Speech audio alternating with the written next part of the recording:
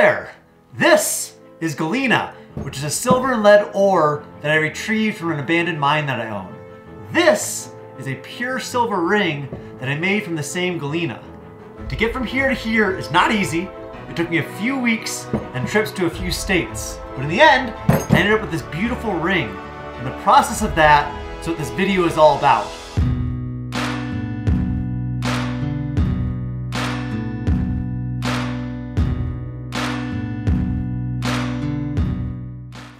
All right, so let's talk history, mining, and how to turn this into pure silver. For a bit of context, right now I am standing at Cerro Gordo. And back in the 1800s, this was a mining boom town. There was 4,000 residents here, hundreds of buildings, and it was just straight out of the Wild West. And the primary mineral that they were mining was galena. And galena has a lot of lead in it, a little bit of silver, some sulfide, some silica, some other little minerals. But at its peak, this town was refining 70 tons of galena every single day. And if you adjust that for inflation, they pulled something like $500 million worth of minerals out of these hills surrounding me. Mining in any real capacity stopped here about 100 years ago. And since then, it's sat here mostly abandoned, just another ghost town of the American West. And I bought this town about 3 years ago with the hopes of bringing it back to life, preserving the history here and learning about it so I can teach future generations. And obviously, since this was a mining town, understanding mining, especially the mining of galena, is very important. So, a few months ago, I set out to create the first batch of Cerro Gordo silver the way they might have 150 years ago. And in that process, I did something called assaying. And assaying is where you take a small representative sample of the ore within a mine and you try to extrapolate out how much of the precious metals there might be in that. And when I set out to do that, it took about 4 days and I had to add all sorts of chemicals. I had to heat it up. I failed a bunch of different batches. And in the end, I was left with about 2 grams of silver, or about enough where if you would have sneezed strongly, it would have blown away. But to me, it was more just that excitement of learning and that passion for understanding, especially understanding my home, Cerro Gordo, this place that I've been living at for almost 2 years now. At the end of the day, that excitement wore off a little bit, and while the process of going through it was amazing, the result left a little bit to be desired. And so I just wanted to make a little bit more, do more than just a representative sample, but actually refine an amount of galena where I could have something in the end, maybe even create a ring or some memento that I could carry around with me and remind me of the process and remind me about this town that I love so much. And so luckily, right around the same time, I met a guy named Jason. And Jason owns Mount Baker Mining up in Washington, where they manufacture mining equipment. And he just knows so much more about smelting and refining than I do. So I invited Jason down, and we took a few days just walking around Cerro Gordo. And at the end, we had some galena, but if I was gonna make a ring or a necklace or something else, I was gonna need a lot more galena. But luckily, I live in a town known for its galena deposits. And although those miners back in the 1800s did a pretty good job of getting it all out, I know of a few spots where they left some behind. And one in particular is in between the 400 and the 550 level. There, if you get on this old ore chute, some of the miners left a wall of galena. And so for my first stop in creating a Cerro Gordo ring is to go back down to the Union Mine, back to the 400, and rope down to where that wall of galena is.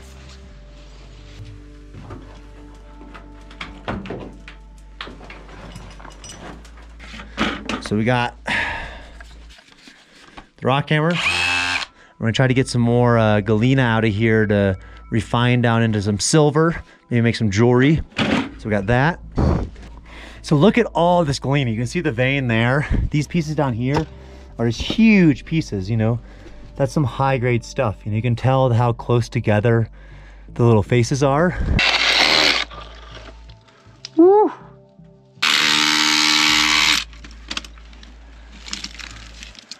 That's some high grade stuff right there.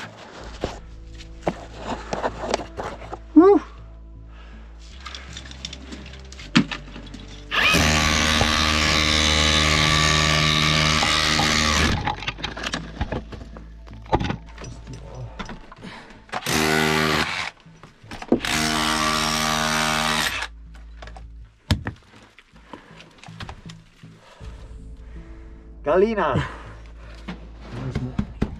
50, 60, 100 pounds of this galena.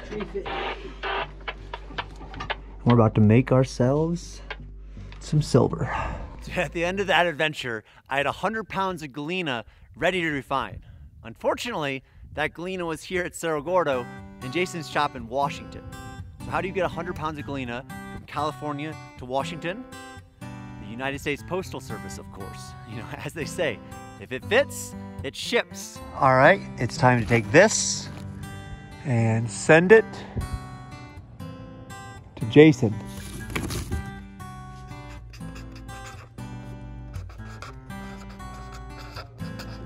And the plan was that I would fly up at a later date, join it, and we would refine from there.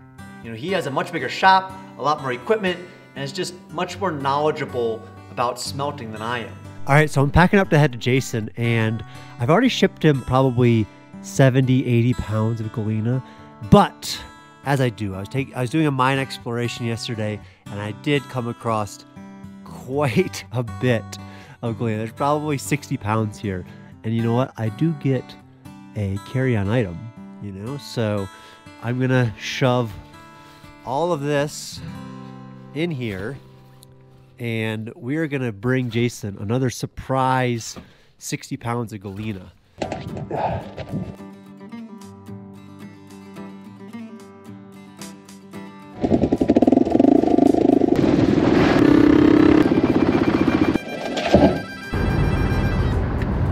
I was thinking I have a little bit of a surprise that I'm gonna leave here at Stovepipe Wells. I don't think I need all of this galena. So this piece, if you happen to come to Stovepipe Wells in the middle of Death Valley, will be underneath this marker here. I'm gonna do it when nobody's looking. Now you know. Dang it, Cerro Gordo? Are you a descendant of Cerro Gordo? Are you a descendant of Cerro Gordo? No, no, no. Get out of here. Leave me alone. I'm sorry. I'm sorry for having Cerro Gordo now. I don't know where your relatives are.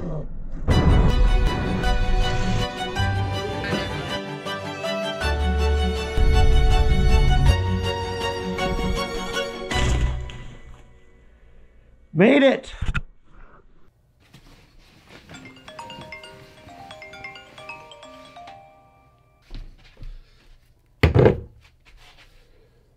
Today's the day.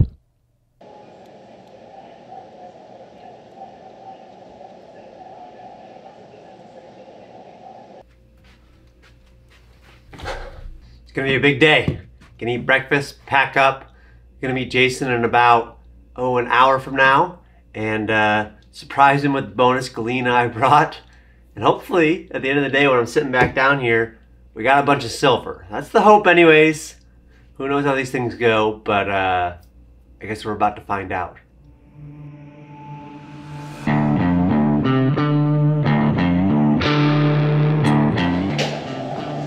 Hey.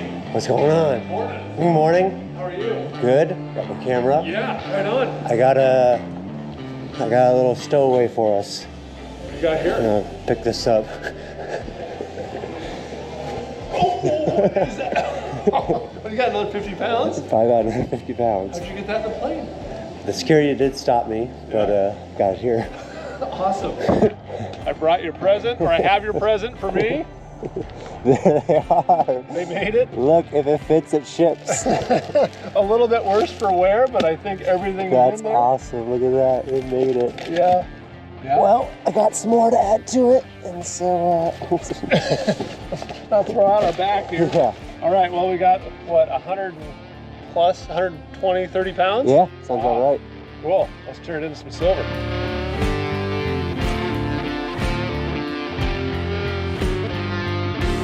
I'll crush this box first. Okay. And then we'll put the crushed in there and we'll just kind of cycle through a couple times. Sounds good.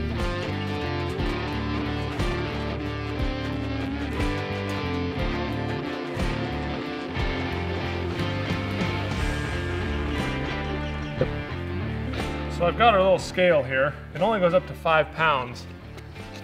but I'm gonna weigh out. We'll start with 5 pounds of each bucket.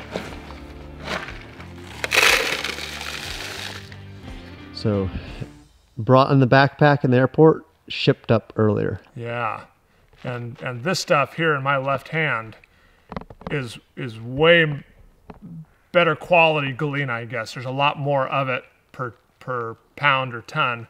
This stuff has a little bit more gang minerals in it, but I played with some of this stuff when I got back. I brought a couple pounds with me when I got back, and this stuff was running about 160 ounces of silver per ton. And so my hope is that this is even better because there's more galena. Yeah. So we're going to take half and half, mix them together, and see how much silver we can cover from 10 to 20 pounds. Cool. So day one up in Washington, our goal is to take the galena and bring it down to just silver and lead. Remember, galena is made up of a lot of lead, a little bit of silver, some sulfur, some silica, maybe some zinc, and all these other impurities. So we need to get rid of those. You know, we need to take them out. And to do that, you create a flux that would eventually create slag. And so slag is basically your flux, your additives that you're adding in to pull out the impurities. And in this case, we added soda ash and iron. And those two things went in with the galena, we heated it up, and then the iron and the ash are pulling out the impurities. You know, they're pulling out anything that isn't silver and lead. All right, so here is our furnace we're going to be using for our first smelt. I'll take the lid off. And that is our crucible.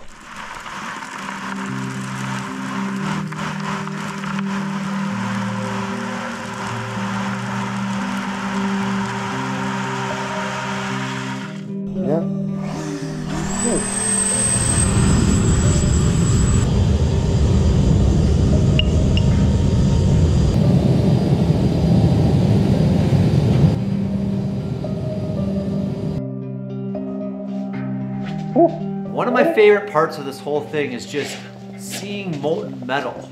I don't know, it's kind of like you just become a bug attracted to a light. And when I did my process here, I had maybe this much molten metal, but when you see 20 pounds of galena just swaying and liquefied, it's mesmerizing and it's exciting.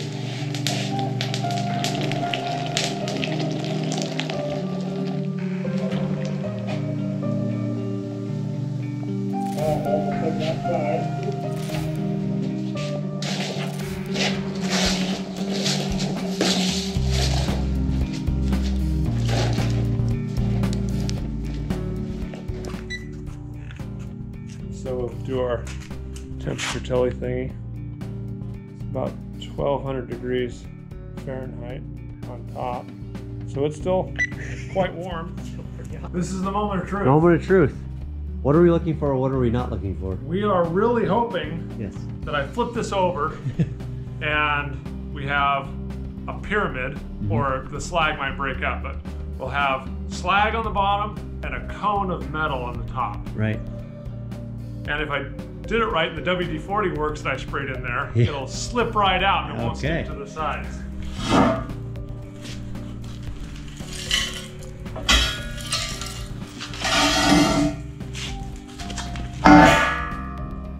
That looks pretty promising. Looks like a cone of metal to me. Yeah.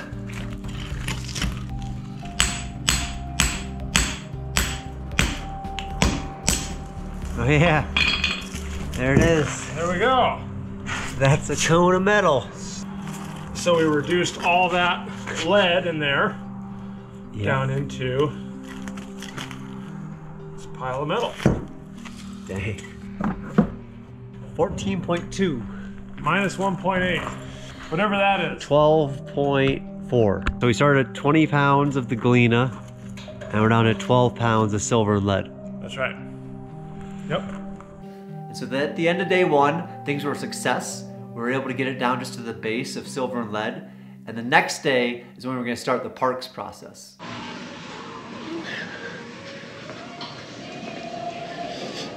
All right.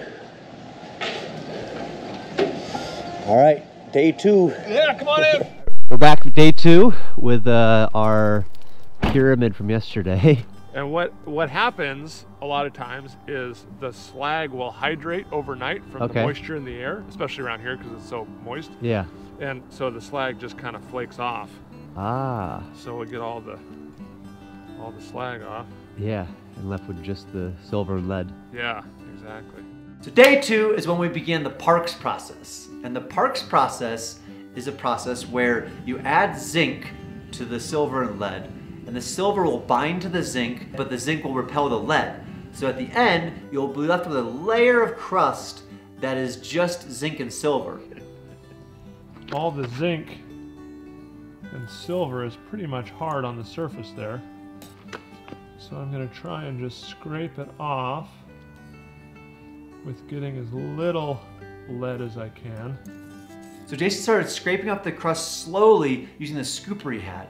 And we realized that we were scraping off a lot, a lot more than we might have thought about. And I think in the end what happened is we added a little bit too much zinc. These things happen. And so when we were done, we took it and attempted to cupel it to bring out some more of the impurities in the zinc. And a cupel is basically something that allows non-precious metals, base metals, to oxidize, to go away. And back in the day here at Cerro Gordo, they would make cupels out of bone ash because you're looking for calcium. They can also make them out of seashells, and in a pinch, you can make it out of concrete. And so up in Washington, we created a big concrete cupel. We put in our zinc and silver mixture, and it just wasn't quite working how we would hope. Again, it's an experimentation process. Luckily, none of the metals were lost. They might have gotten back together a little bit, but they weren't lost. So we took that back out, and we decided to use pre-made cupels. So my hope is that when we pour this crucible into the cone mold, we'll be left with a little bit of metal at the bottom. Hopefully it'll be silver and a little bit of lead. Hopefully all the zinc's gone, and then we can take the little bit of metal we have at the bottom, put it in our electric cupelling furnace with a real cupel, and here in half an hour we'll have our Cerro Gordo silver. All right.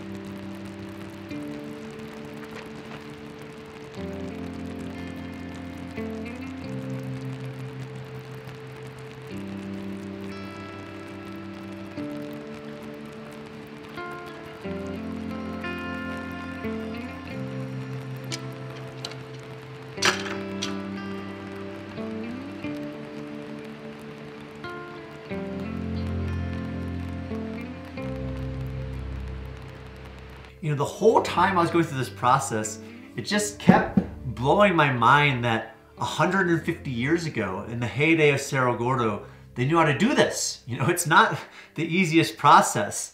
But then if you really think about it, 150 years on the timeline of humans refining minerals is a blip. There's evidence that humans were pulling silver from lead 5,000 or 6,000 years ago in modern day Turkey. The ancient Egyptians would use galena underneath their eyes to stop the glare of the desert. And if we skip forward a couple thousand years, in the Roman Empire, galena mining was huge. It was such a big industry that there's a line in the Greenland ice caps from all of the smoke that was created from the Romans mining galena, and they would use it for a lot of things. The English word plumbing comes from plumbum, which is Latin for lead, because basically all of the plumbing systems in ancient Rome would have been made out of lead. That's why also PB in the periodic elements, plumbing, there you go. And the coinage, any of the silver they would have got would have gone into the coins in ancient Rome. To think that I'm now standing here, going through the same process that not just the miners at Cerro Gordo did, but the ancient Romans and even before that, people have been doing for 6,000 years. It's just this really cool connection to history that I love. I feel it quite often here at Cerro Gordo. It just makes you feel like you're part of something larger than the everyday activities that you're doing. And I think beyond anything else that I've felt at Cerro Gordo. I feel that connection to history, to the past, to the future. You know, it's a reminder that our time is finite, you know, and it reminds me just to try to enjoy it and do what I can while I'm here. You know, there's some guy mining this galena a couple thousand years ago that had hopes and dreams, and there'll probably be a guy in a couple thousand more years mining this galena. You know, maybe by then they'll be mining it off of an asteroid, but the fact remains that the galena might stick around and we won't. And so I love doing things like this, you know, understanding that process, and it just gets me pumped up. And so enough ranting for me. Let's get back to making the silver. But that was something that I thought about throughout this, and I thought, you know, I'd share in this video.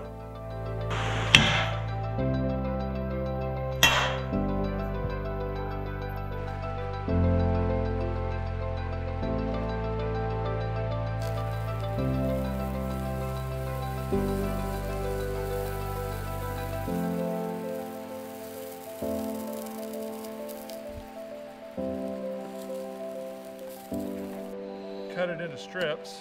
Yep.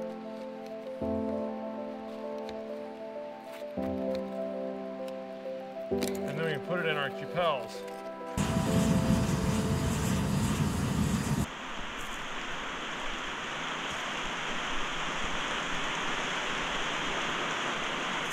There we got our 4 little beads. Yep.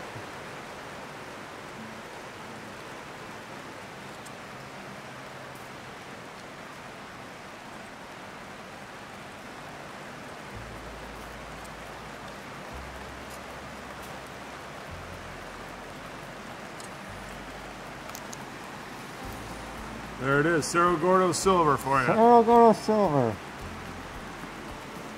All right, but since we want them in one big one, All right. Put them all back we'll in. put them all back in one. Okay.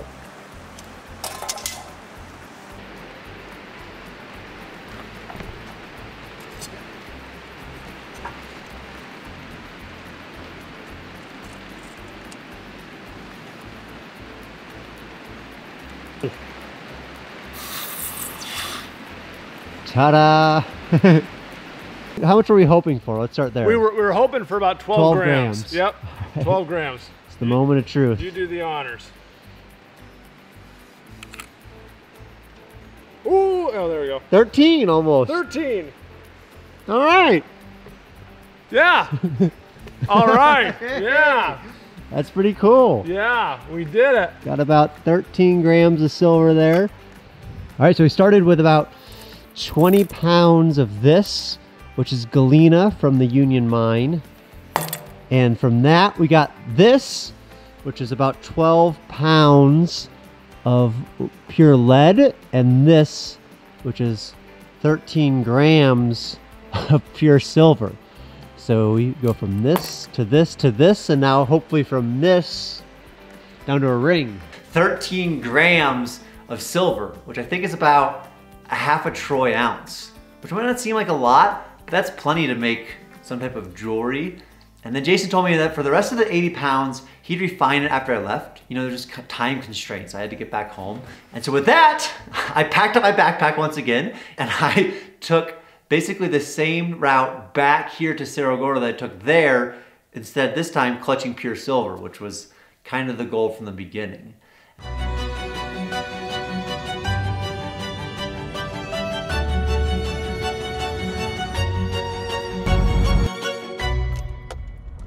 After all that time,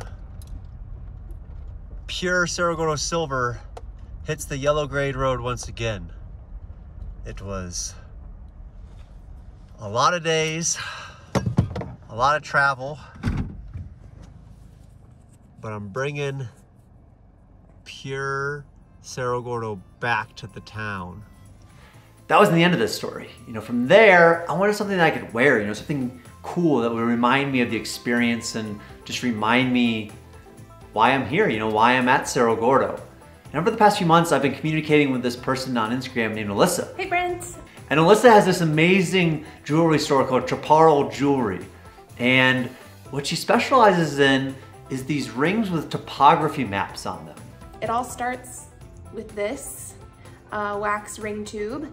I will be slicing a portion of this off to then hand carve it down into what will eventually be your ring. You know, if I'm trying to create something to commemorate my time here and my love of these hills, why not create a map of the hills that this ore came out of to create the silver that created this ring? You know, it's just this amazing circle of life that I couldn't be more excited about. Okay, headed back down the hill with the silver to get it over to the jeweler.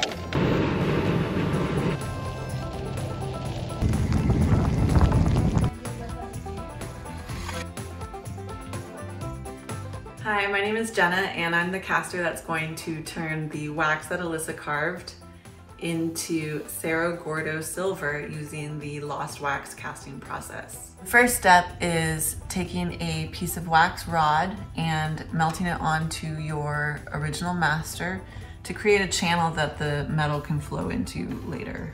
Now you can see I've taken that ring with the channel and I've attached it onto what I call a base. That's the base of the mold that we're gonna pour the plaster into. I've brought my rubber base in with the part attached to it, and I have these metal sleeves I'm just gonna slip over the part like so, and that gives me the mold that I'm going to pour my plaster into. This is pure silver, and to make it jewelry grade sterling, we need to alloy it down using copper. Sterling silver is 92.5% pure silver. So I've done the calculation on how much copper to add, and I'm getting it up to 13.8 grams. And there we go. So that is going to be melted down to make the ring. And this is the negative cavity that the metal is going to be shot into. I'm gonna load it up. We're loading the flask into the centrifuge. That's what this jig is called.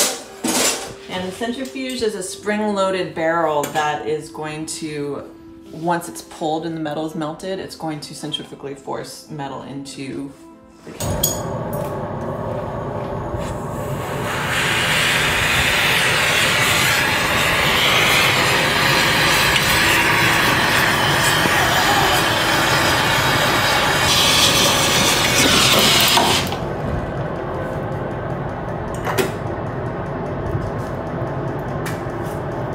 Cool.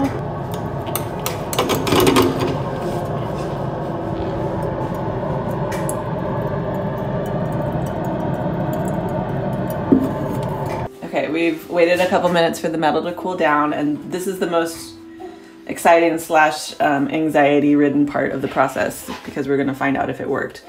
Because we made a plaster mold, it's a waste mold. It's a one-time mold.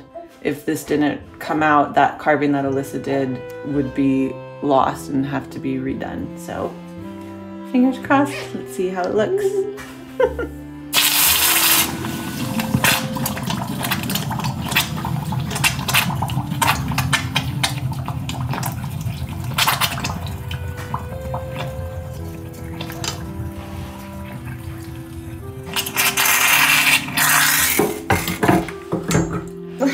Yay! Yay! All right, we're at the final stages of your ring. It is almost completely done and will be put in the mail on its way back to Cerro Gordo and onto your finger. So I'm just gonna touch up the topography a little bit just to make it pop with some extra shine, and then I will ship it off to you.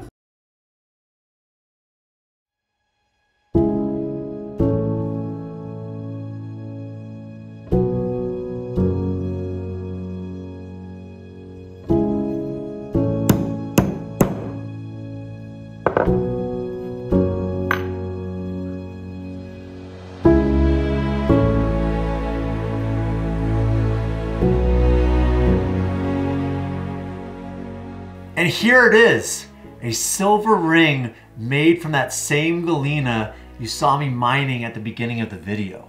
I'm just absolutely blown away by how it came out. It's beautiful, it's the perfect reminder, and I just couldn't think of a better way to keep Cerro Gordo in mind. You know, and I absolutely could not have done this without the help of Jason, Alissa, Jena, the TSA guys who let me get the galena through security, and everybody else. And I am just so thankful to have this come into production. And I'm also very excited to say that we're going to make one more of these, you know, as a kind of a small thank you to all of you who tuned in and helped connect all the dots between me, Jason, Alissa, and Jena. We're gonna make one more of these and give it away to somebody. So it's free to sign up. There's a link below. In a month, it'll randomly select a winner. And I hope whoever gets the other one of these cherishes it forever. You know, it's a material that hasn't been made here in a very long time, and it's a design that you won't find anywhere else in the world. So check out below, and maybe you can have one of these around your own finger. So as always, thank you guys so much for checking out this video. You know, the support of this channel over the last 18 months has just made so much possible. You know, it's truly helped rebuild this town. It's helped get the block up here. It's helped reconstruct the American Hotel. It's helped, you know, make this ring that we saw today. And it's just that power of collaboration just warms my heart. You know, it's something that wouldn't have been possible without this YouTube channel. And each of you guys have assisted in doing that. So thank you so much. For me, this ring is something that I'm gonna cherish for the rest of my life. You know, just understanding the process that went into it makes it that much more special for me. You know, it's what gives me that same feeling as restoring a building here. You know, knowing what went into it makes it just that much more important to you, and it allows you just to have that connection with that item that I don't think otherwise might have existed. So thank you so much for checking out this video. I hope you have a great week. I hope you find something to work on yourself. You know, maybe you go through the whole process of something new for you, find some new type of passion or hobby out there. And until next time, I'm signing out, and I'll see you guys next week.